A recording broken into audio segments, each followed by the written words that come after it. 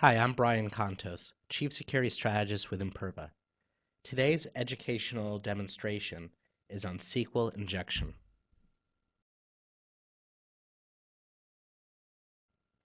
So the website I'm using today is called SuperVeda. This is a laboratory test system that we use for analyzing various types of attacks and mitigation steps. Now, like any e-commerce site, you have the ability to log in and authenticate. You can look at various products. You can drill down into the details and essentially interact like you would on any other site where you were potentially going to purchase an item. Okay, so now you know what SuperVeda is. Let's go ahead and play around with the login capabilities. So I'm going to log in with a user account that I'm pretty sure doesn't exist. Username Brian, password Brian. Sure enough, it says invalid username or password. Doesn't really give me a whole lot of useful information though, beyond knowing that that account doesn't work. Now let's try an account that I do know exists, which is Bugs Bunny, or Bugs B. And Bugs Bunny, I happen to know, has the password carrots. I'm just going to simply cut that and paste it in. And we've logged in, and it says, hello, Bugs. So now we know what things are supposed to look like when they go right. So let's go ahead and try to do a little bit of basic SQL injection now. Let's go ahead and just log in again. And this time, I'm going to use a username that won't really look like a username at all. I'm going to use apostrophe, space, or space 1, apostrophe, space equals, apostrophe 1. Basically, I'm saying 1 equals 1 in this statement.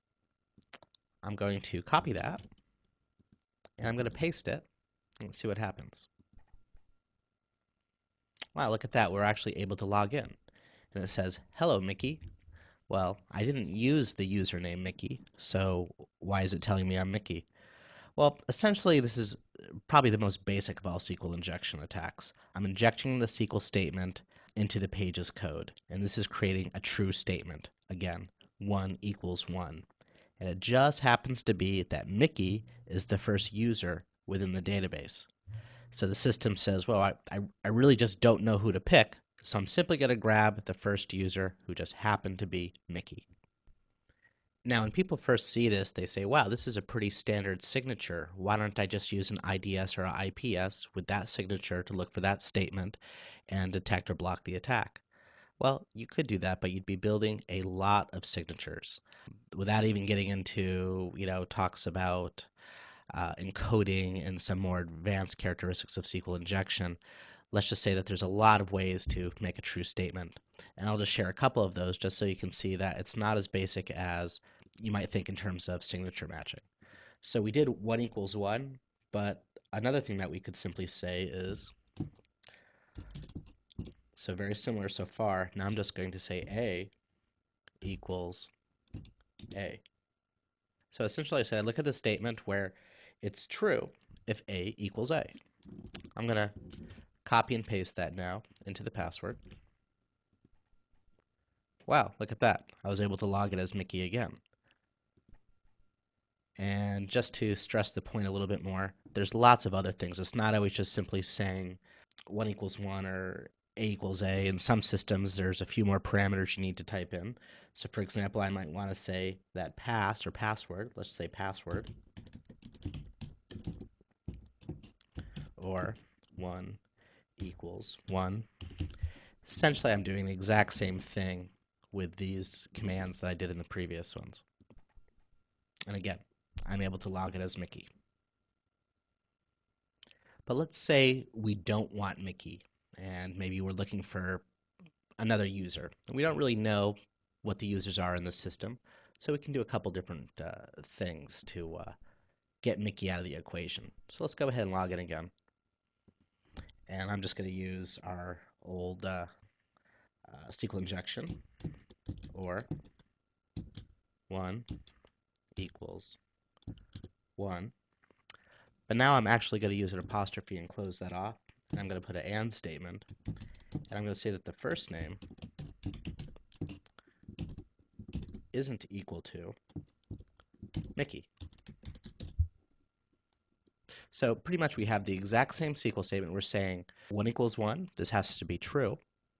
I've just added an AND statement and said, in addition to 1 equaling 1 being a true statement, I want to make sure that this first name isn't Mickey.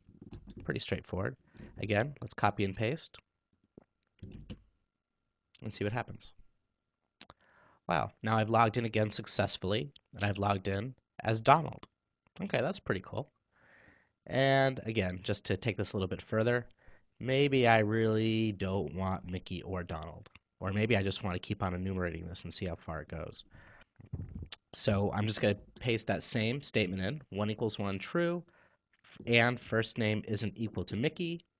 But now I'm also going to say, let me close off Mickey here, and first name isn't equal to Donald. And now we log on as Bugs. And that lets you know how I knew who one of the users was previously. And of course, you can do this as long as you desire, as long as you continue to find more and more users. For more information on Imperva and how to mitigate these attacks, please visit imperva.com. Also be sure to check out our blog, our podcast on iTunes, our other videos on YouTube, and follow us on Twitter.